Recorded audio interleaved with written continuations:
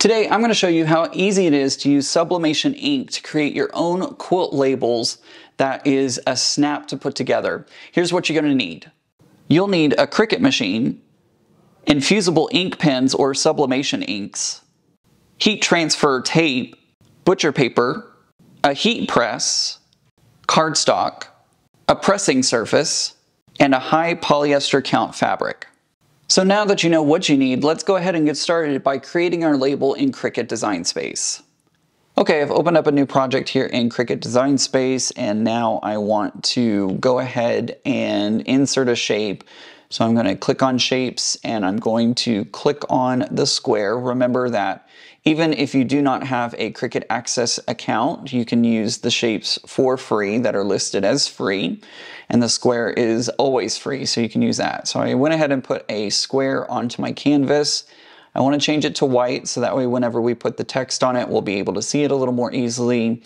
And I'm also going to size it down. It's pretty close, but I want to go ahead and size it to 6.5, because remember, the template that I'm going to use to cut out my fabric with is a 6.5 inch square, and so I'm going to use that. I'm also going to rotate it at 45 degrees, so that way we have the corner sticking out. Whenever I put these labels onto my quilts, I like to sew them into the binding in the corner, so that way I have to do as little hand sewing as possible. So I am going to be using this square shape and folding it in half and putting it into the binding whenever I sew the binding on, which makes the process a little easier for me. And remember, whenever we create our text for this shape, we're going to want to fit it here on the lower half of the triangle, because the other half will be folded over and in the back side of the label, which is not going to be able to be seen. So we're going to use the bottom half, and also remember that when I sew this into my binding, I'm going to be sewing 1/4 inch. So I need to make sure to stay about 1/4 inch away from the edges of my shape here. So let's go ahead and get some text and put that on. So I'm going to put name of the quilt. It was created by me. And I'm going to put the year. And whenever we want this to actually be created, we don't want this to cut. Right now it's set as a basic cut. If you go up to operation, you'll see basic cut. I don't want it to cut out of the paper. I actually want this to draw. So I'm going to change this to a pin, and then I'm going to change this to, let's see, it's usually under marker if I remember correctly. Let's see if we can find, yep, there's the infusible inks. So I'm just going to go ahead and set this to a black infusible ink, but remember, you can set it to whatever. It's all about what pin you actually put into the machine, but just as a way to help me remember, I like to set it to an infusible ink. So I'm going to go ahead and set that. I'm also going to change the style from regular to writing. I want this to write, and I want it to look more like writing instead of bubble letters. So I'm going to go ahead and adjust the size of this until I get it about the size that I want. Remember, we're staying under that halfway mark, because that's about where the folded edge is going to be. And we can also use our alignment tools to align it to the center of the object. So I'm going to center horizontally. And actually I wasn't too far off where it moved before I could look down there.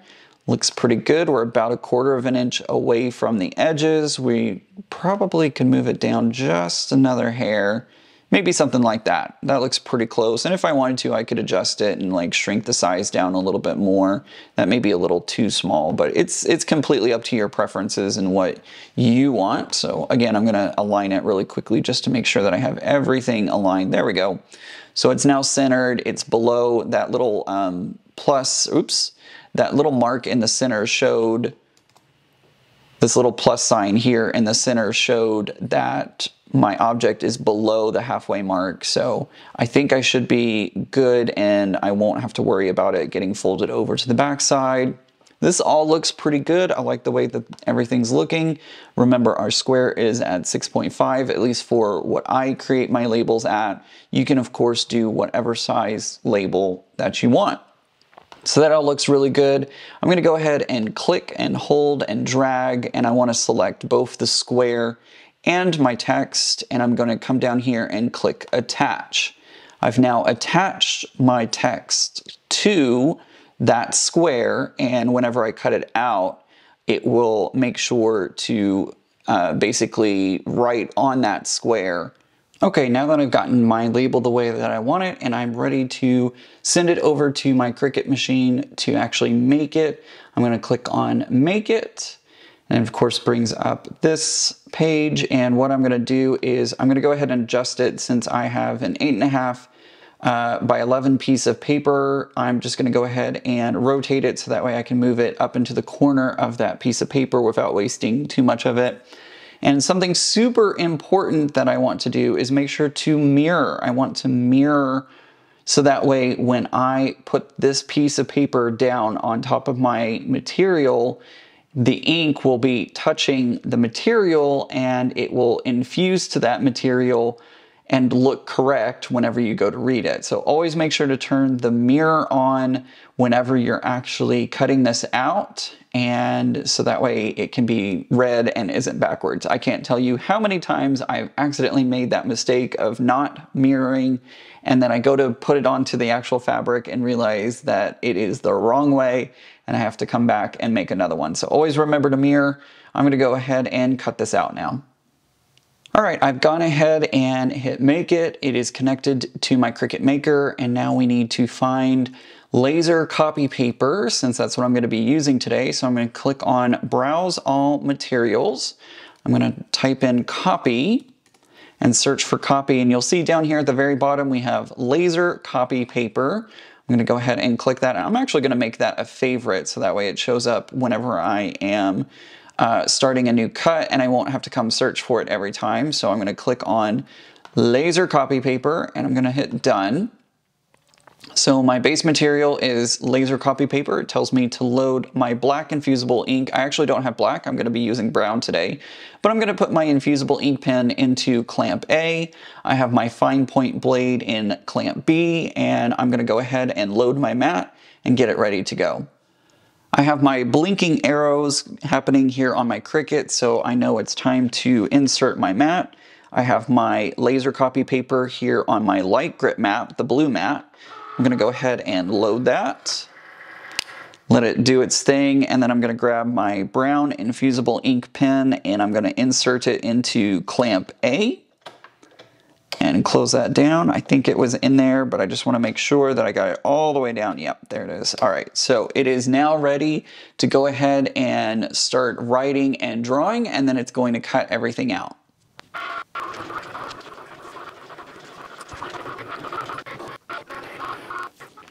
Okay, I've gathered my materials for actually putting this onto my fabric. Remember earlier when I talked about using the 6.5 inch square, this is why I use that 6.5 inch square because I have the template that is that size. And again, for me, this makes the perfect template size for the labels. You'll notice that my material here is a little short, but that's okay. This is only for demo purposes anyways, so no big deal.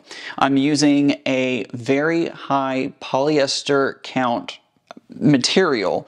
The higher the polyester count, the better. If you try to do this with cottons, the ink will not infuse into that material, so make sure that you're using as high of a polyester count as you can find.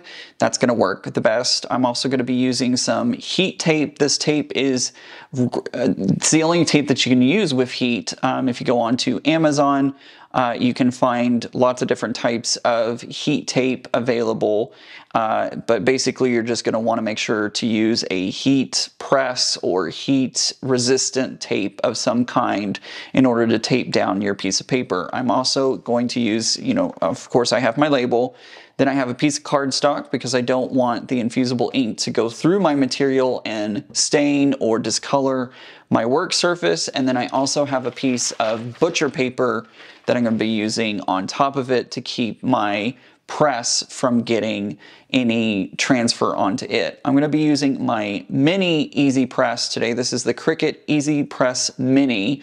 I'm going to be using that one today since this is a smaller project, but any of the easy presses or heat presses from Cricut will work, and if you do have another heat press from another brand, that will work as well. Irons can work, but you really have to kind of check and see and experiment with your iron because all irons are different, so it's going to come out differently depending on what you are using. So what I'm going to do is I'm going to go ahead and take my label that we cut out on the Cricut. I'm going to get my material ready. Actually, I'm going to put it here. I'm just going to go ahead and put it straight onto my cardstock, so that way whenever I'm taping it down, I can just go ahead and tape it straight down onto my cardstock. So I'm putting my label face down, and I'm going to use some of the heat resistant tape to go ahead and really attach it onto my fabric so that way it doesn't go anywhere. All right, I've attached everything down with some of that heat resistant tape. I have my piece of paper with the infusible ink on it face down on top of my material. I have that taped down onto my piece of cardstock so it doesn't bleed through to the surface underneath. I've gone onto the Cricut website and looked at the Cricut Easy Press heat guide to know how long I need to heat everything for. It really depends on your model of the Cricut Easy Press if you have that model, and you'll probably have to do some experimentation if you don't have an Easy Press. It shouldn't be too hard to figure out, but you'll probably need to experiment a little bit to figure out what works best for your machine. So next I'm going to take my piece of butcher paper and I'm going to go ahead and put it on top. The guide on the Cricut's website said that I needed to heat my design for 75 seconds and make sure to keep moving my Cricut Easy Press Mini around. So that's what I'm going to do right now. I have my... Ooh, I'm breaking everything. Sorry, my Easy Press the cord was stuck for a moment. All right, so what I'm gonna do is I can see through the butcher paper where my design is. So I'm just gonna take my Easy Press and I'm just gonna go ahead and do circles over my design, and I'm just gonna keep heating it for about 75 seconds.